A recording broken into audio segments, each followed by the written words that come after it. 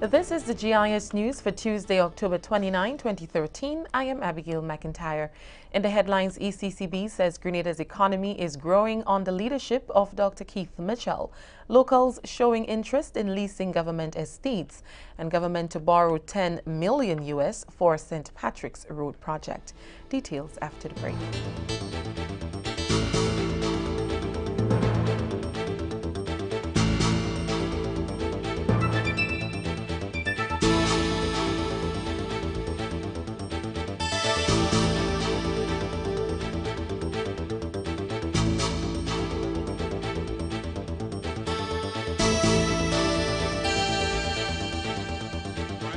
Dr. The Right Honorable Keith Mitchell takes to national radio and television this Wednesday night from 8 to deliver an all-important address to the nation. Following his recent high-level meeting in Washington with IMF and World Bank officials, Prime Minister Mitchell delivers on his promise to report to the people of the Tri-Island state. The Grenadian leader will report on the status of the homegrown structural adjustment program in development with the IMF and other development partners and friendly countries. He'll report also on ongoing consultations with the stakeholders. At a crucial period in this country's economic recovery efforts, Prime Minister Mitchell takes to national radio and television this Wednesday from 8 p.m. to report to the nation.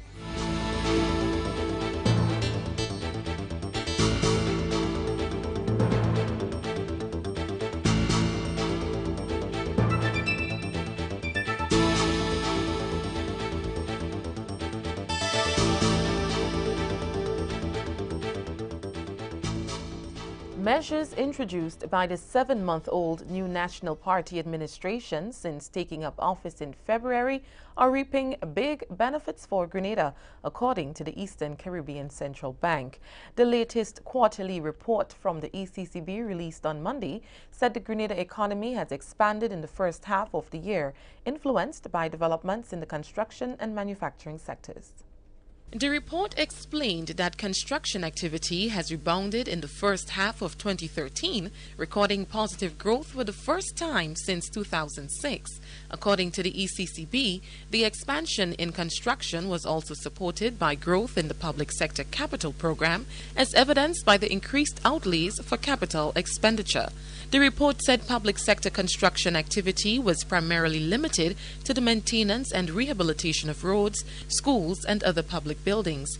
In presenting the 2013 budget in Parliament in April, Prime Minister Dr. Keith Mitchell announced stimulus measures to the construction sector by reducing VAT on a number of construction items to 5% from the 1st of May 2013 to December 31st, 2014. These include sand, cement, roofing materials, steel, lumber, and construction blocks. The report suggested that the pace of economic activity is projected to accelerate in the remainder of 2013. The April to June report, which provided reviews of all the Eastern Caribbean Currency Union members, is also available on the ECCB website. People have begun to show interest in the leasing of government estates now that the administration has put out word that it's ready for business. Minister for Agriculture, Lands, Forestry, Fisheries and the Environment, the Honorable Roland Bola, reported Tuesday that government has received about 12 letters of interest from potential buyers. He was addressing members of the media at a post-cabinet briefing. Just to back up a bit, when government assumed office in February this year, it discovered that the financial return on state-owned estates made no sense. Government was receiving 25% less than what was expended. In an effort to get value for money, the administration decided to begin a public-private partnership where 4 out of the 5 estates will be leased, not sold. Cabinet appointed a committee led by Parliamentary Secretary in the Ministry of Agriculture, Senator Simon Steele, to oversee the process. Since the committee began advertising in the local papers, asking people to send in their letters of interest, it has received 12 from companies, individuals and groups. Most of them are local. The letters are currently being revised and the committee will soon ask the entrepreneurs to make a formal proposal. The final decision will be made according to the condition guidelines set out by the committee. Is that when listed, those estates should remain under agricultural production. 2, that whoever it is, company, group, individual, should try as much as possible to keep the present stock of workers. And thirdly, that they should try to increase, if they let the estate become more productive, they should increase the labor force. 5, that if for any good reason they would have to sever the relationship with any worker, that full compensation should be given. That they should aim to produce crops that the market, the local and regional market is interested in. There were some other issues about the conditions that government will not be responsible for any loan or debt agreement that those persons who lease the estate will get into. It will not be the responsibility of government. So all of those conditions are listed. Minister for Agriculture, Lands, Forestry, Fisheries and the Environment, the Honorable Roland Bola. Minister Bola announced the names of those who have sent in letters of interest. Among them is the Marketing and National Importing Board. Grenada Innovative Farms Limited, and that's one company. Sustainable Nation Foundation Limited, that's what they call themselves. The director is someone by the name of Mr. John Hay. Ice cream. King's Ice Cream Limited. The chairman is Mr. Lindsay Gillette, and that one seems to be outside of Grenada because I see the address here being Dago Martin. Marketing and National Importing Board, which chairperson is Mr. Roald Edwards. Tufi Harded Company, which is Harded Enterprise. Grenada Organic Chocolate Farmers Cooperative, Shadell Naik Compton. Coastal Ventures, the director is Mr. David Holkoff. Grenada Chocolate Factory, and the director is Edmond Brown. The first one that I called, Grenada Innovative Farms Limited, they did not say whether the persons was directors or not, but I see the names being John Ventu and Lima James.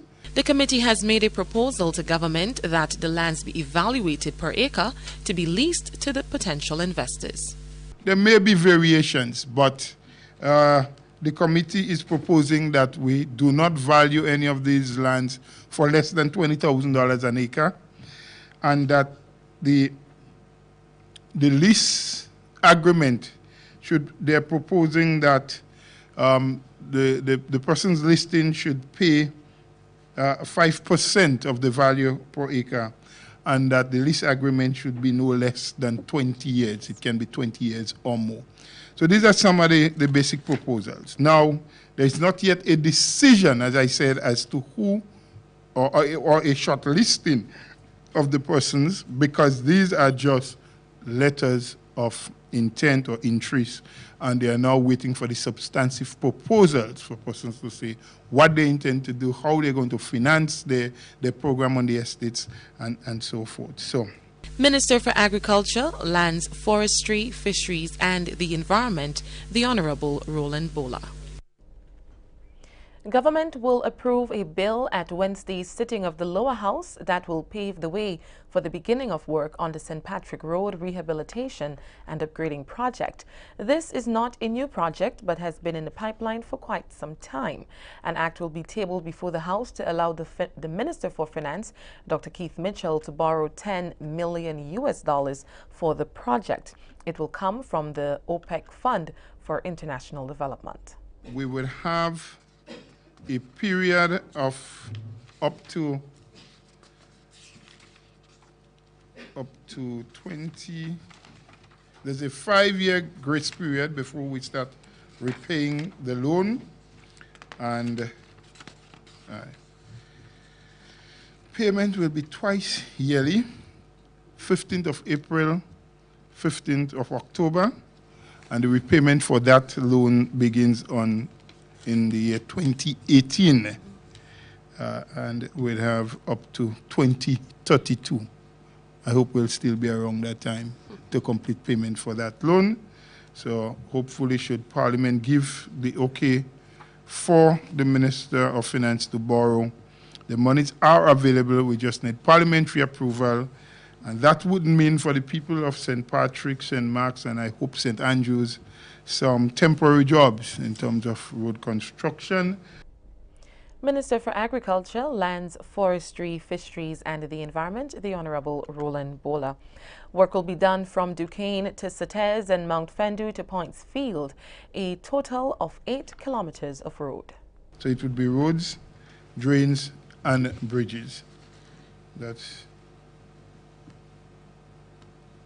what that is going to take care of. You're watching the GIS News. We'll be right back.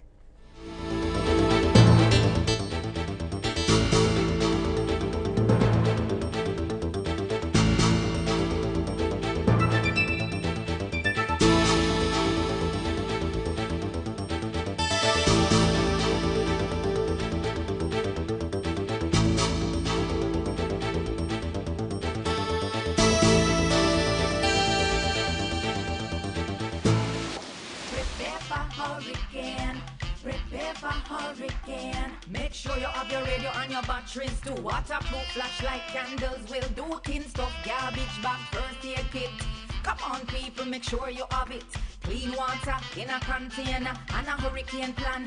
Hear me no man. Hurricane damage is beyond your control. Surviving the aftermath is up to you. Have a hurricane plan. It can save your life and your family too. Prepare for hurricane, your hair, prepare for hurricane.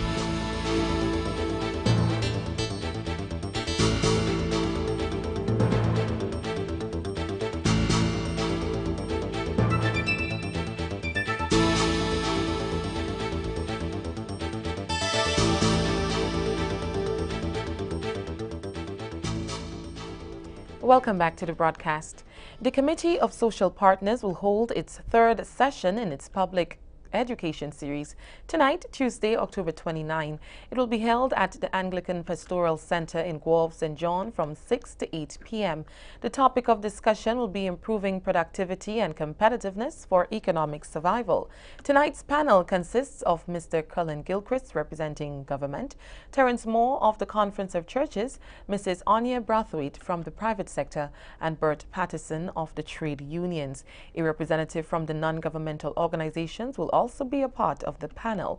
The Guelph leg of the Social Partners Forum is being moderated by trades union representative in the Senate and member of the CSP, Mr. Raymond Roberts. The discussion will be carried live on GIS as well as radio and the internet at gov.gd/TV. The University of the West Indies Open Campus continues to provide Grenadians with the tools to excel in their field of choice. Over 60 students received professional certificates during Tuesday's ceremony at the school in St. George's. It was in the areas of supervisory management, events management, and computer studies. The various courses ran intensely for 8 weeks.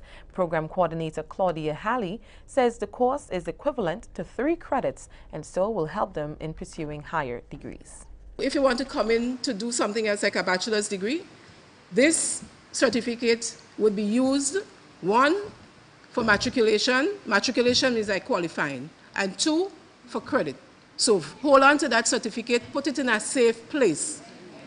Remember that you did it, because actually these courses are equivalent to 3 credits. So for not the immediate future, but for the future, it's not like next year.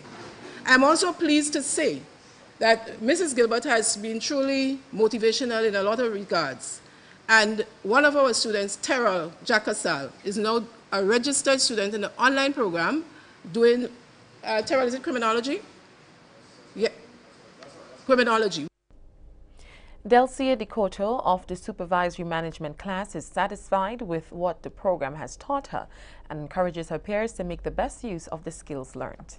I urge you fellow participants, as you venture into the unforeseen future, to not make this course your final destination of study, but to continue adding to your education and improving yourselves.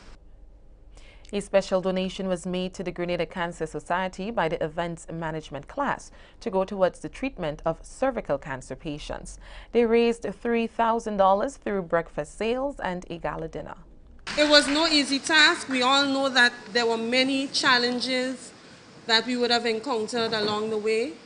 And all in all,